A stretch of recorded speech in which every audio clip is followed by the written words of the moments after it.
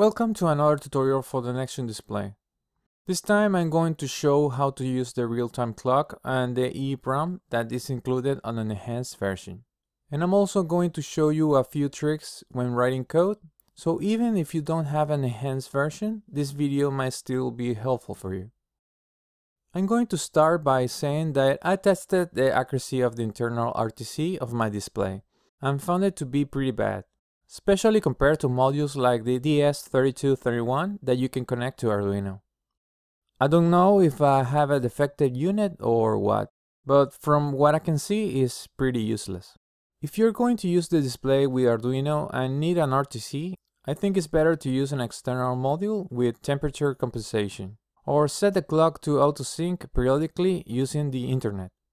If you test the RTC accuracy of your display, please write the result on the comment section because I really want to know. But anyway, let's go right into the project. We're going to start by reading the values inside the real-time clock. I want to refresh the display in real time, so I read the RTC using the timer set to run every 50 microseconds. In here, I read the seconds, minutes, and so on. But for the day of the week, we get a number, so I wrote this code to convert it into text. The hour is a bit tricky because I wanted to have a 12-hour mode, and the RTC returns a value from 0 to 23 for the hours, so I need to check if 12-hour mode is enabled and do a few things to accomplish that. I'm not getting into the details on how to do that because you can later read the comments I put on the code. But what you need to remember is that we store on this variable if the 24-hour mode is enabled. If that variable is equal to 1, it means the 24-hour mode is enabled. And how do we know if 24-hour mode is enabled? We actually read the EEPROM when we load this page. With this line, we read the address 20 and store it on the variable VAH24. And how do we write to the EEPROM? Well, let's go to the settings page to look at this dual state button that is going to write the state of the button into the address 20. We only specify the starting address, but actually it's going to use a few other addresses as needed. If it's a variable, it uses 4 bytes. If it's a text, it's going to use the amount of characters plus 1. So avoid using addresses that are too close to each other. Now we just need to update the state of the dual state button when we load this page.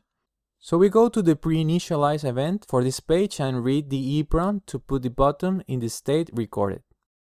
If we didn't do this, it will always start at the default state, which is off. We do something similar with the brightness slider. Every time we release the slider, we store the value of the slider into the address 10. And when we load the page 0, we read that address and put that value into the variable called VA1. So we can later set the brightness as the value of the variable. Now let's go on how to set the time.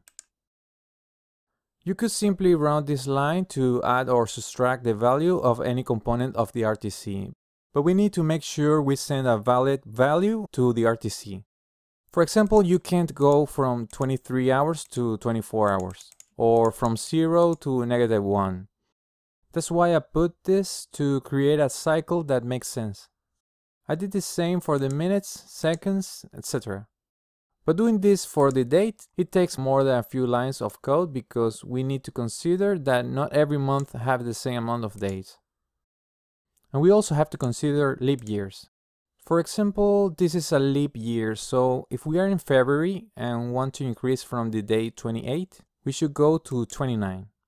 But if it's not a leap year, we should jump from 28 to 1. And we need to do this when changing the month and year too. This is a leap year, so February can have a 29. But if you want to increase the year, you have to modify the day to 28. This is done automatically with the code inside every button, but it's a mess. I spent so many hours to accomplish this, so you should use my code instead of doing it by yourself. On this project, I also wanted to show you how you can copy data from one page to another. So when I press the next button, I use this code to write into the variable called VABR that is on the Arduino page with the value of the slider. But remember to set the variable that is on the other page as global, so we can get access from other pages. Now, when I first tried to have a text saying the word Wednesday, I noticed that the W was always lowercase. I tried many fonts available on the font generator that is on the Nextion editor, but all of them have the same issue. After some digging, I found another Nextion Font Generator that it didn't have this issue. So from now on, I recommend you use this to create your fonts and ideally choose a monospace font. Another problem I got was when I read the RTC for the first time, especially without a battery, I got a few invalid values. And trying to change those values using the buttons doesn't work because they take the current value to add or subtract 1. And if we have a month of 20 and subtract 1, we are giving a value outside the limits and it's not going to work. I have no idea why this happened, but my solution was to run this code every time we load the page 0. For some reason, I have to put it on the post-initialize event section and not on the pre-initialize event to make it work. By the way, I discovered that we can have more than 6 timers per page, so keep that in consideration.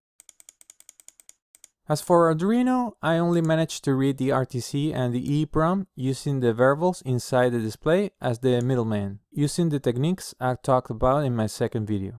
It's not ideal, but it works. My project is available on the description so you don't have to do all this from scratch.